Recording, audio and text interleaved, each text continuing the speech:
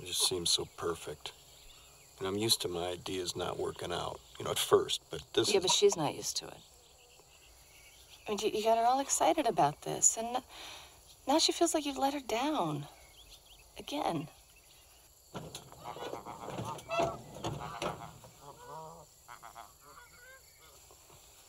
Broken promises are the worst. It's better not to promise her anything.